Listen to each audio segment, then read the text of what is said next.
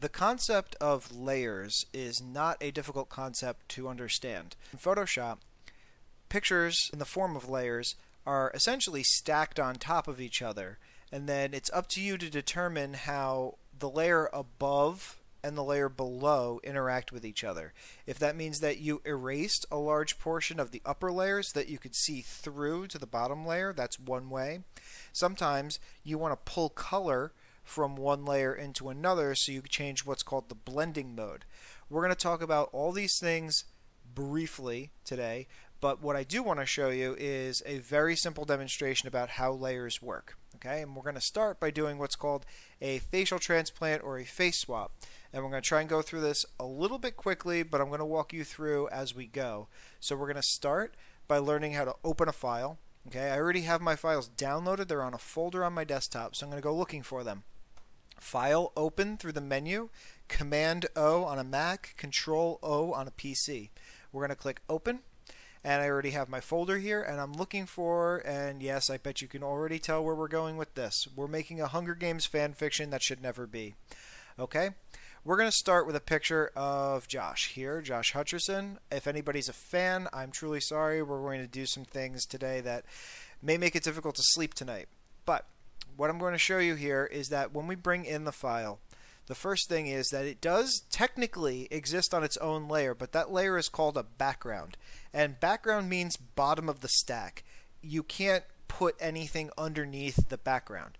Therefore, if I were to try to erase some of the background from here, it's not going to become transparent. It's just going to show whatever color is selected as the background color here in my color picker. So as a demonstration, it's going to erase to white instead of erasing to transparency.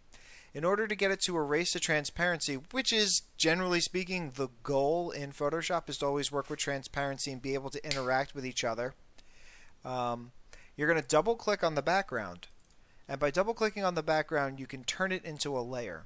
Now if I go back and I erase over this again, look at that. Now it shows a checkerboard pattern.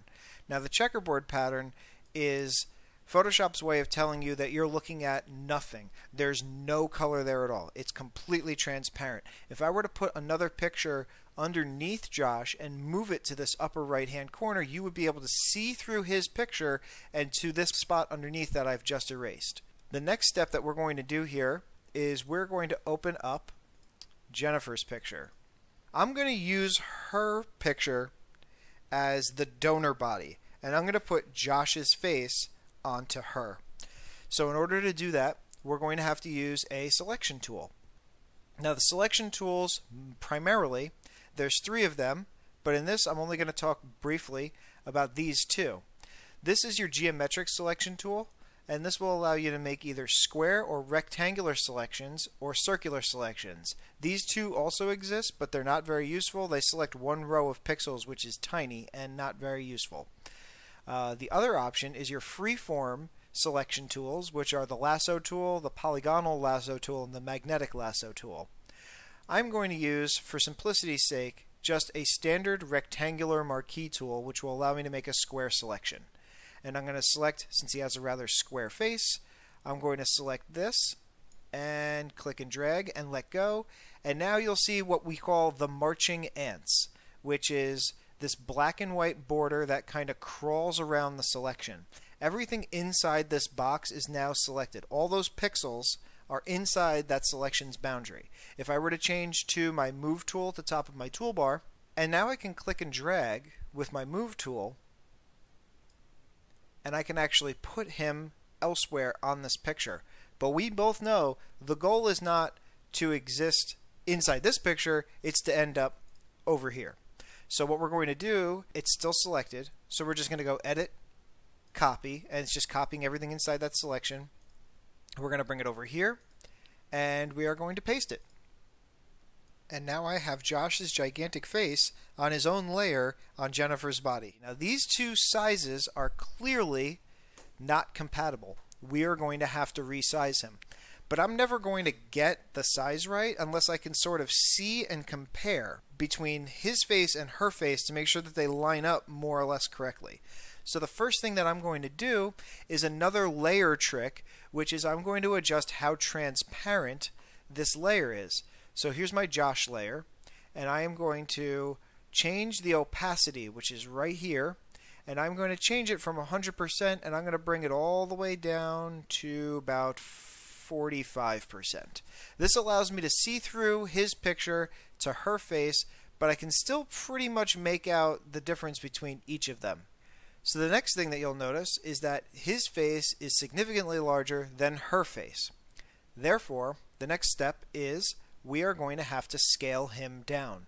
And that's why we made this transparent in the first place. As we scale, we can see when his eyes and his nose and his mouth are roughly the same size as hers, so that we know that we're dropping a reasonably similar sized face onto hers.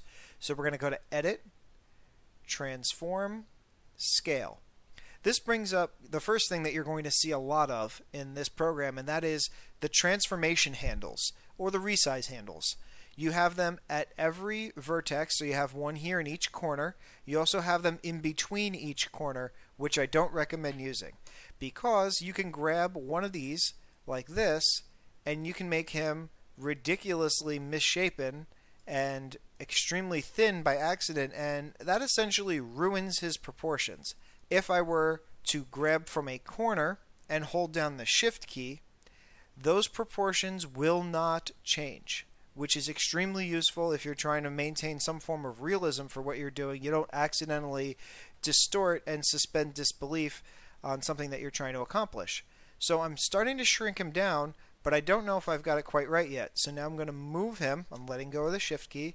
I'm going to move him, and I'm going to line up the nose. The nose lines up. The eyes, more or less, I'm going to make them a little bit bigger. He does have a bigger face than hers. And now I'm going to stretch it out just a little bit vertically, and prepare yourselves for what may be a lifetime of therapy and counseling. As we approve the transformation, we're going to bring the opacity back up to 100%. And wow, look at that. The jawline even lines up really well. Get ready for this. We are going to take the eraser tool, and the eraser tool now will obliterate parts of his face, and because the brush has been set to have no hardness, which means it'll have a very soft edge, it means that the color of his skin and the color of her skin will blend together. Observe. I'm going to go around real nice and easy, make sure that her hairstyle stays in one piece. And anybody else notice that he kind of looks like Orlando Bloom? Like Legolas from Lord of the Rings? That is frightening. And I'm just going to erase a little bit more. And now you can see how layers work and interact with each other.